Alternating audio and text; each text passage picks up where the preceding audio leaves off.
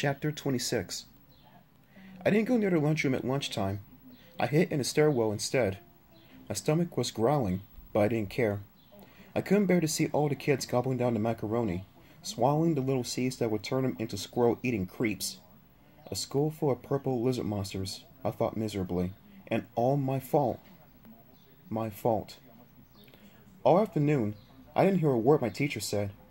Iris tried to talk to me, but I pretended to be listening really hard to the teacher.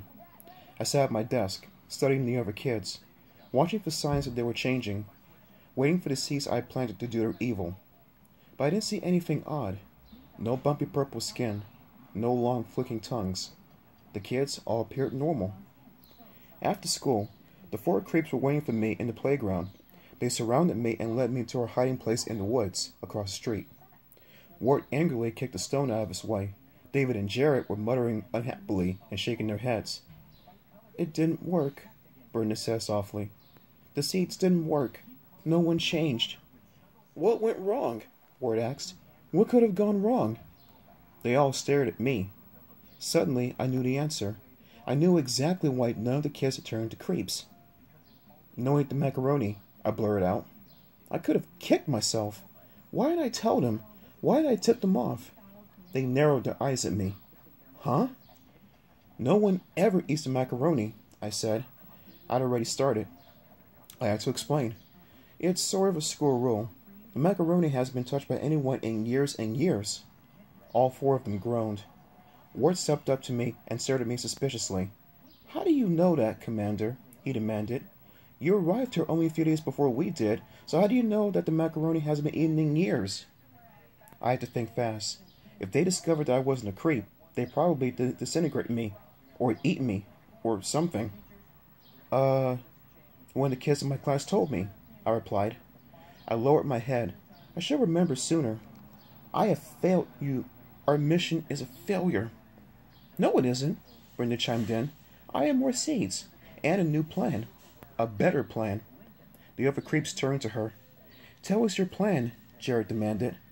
"We don't have much time before the seeds lose their power." "It's simple," Brenda replied with a shrug. "We bake the seeds into cookies. Then we hand out the cookies for free at the school bake sale on Saturday." "Excellent idea," David cried. "Yay!" Wart and Jared cheered. "Everyone gets a free cookie," Brenda said, grinning an evil grin, "and everyone becomes a creep." Brenda's grin made me feel cold all over. I swallowed hard. My mouth suddenly felt so dry.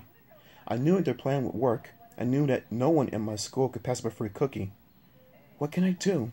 I asked myself. How can I stop them? They all turned to me. "Shall we bake the cookies, Commander?" Ward demanded. "Shall we put Brenda's plan to action?" I stared back at them. They were eagerly waiting for my answer. I wondered if they could see my knees shaking. "Well..." I took a deep breath. I had to try something. I had to think of something to stop them. "I don't like Brenda's plan," I said, trying to keep my voice low and steady. "I think we must prepare the seeds for a later time. I think we should bury the seeds in the ground and see if they sprout. That way we'll have lots and lots of seeds." I know. It was a really lame idea. It was the only thing that popped into my mind. Would they buy it? I wondered. Would they forget about Brenda's plan and go along with it? Would they agree to bury the seeds? No way. It took me only a few seconds to realize I had made the worst mistake of my life.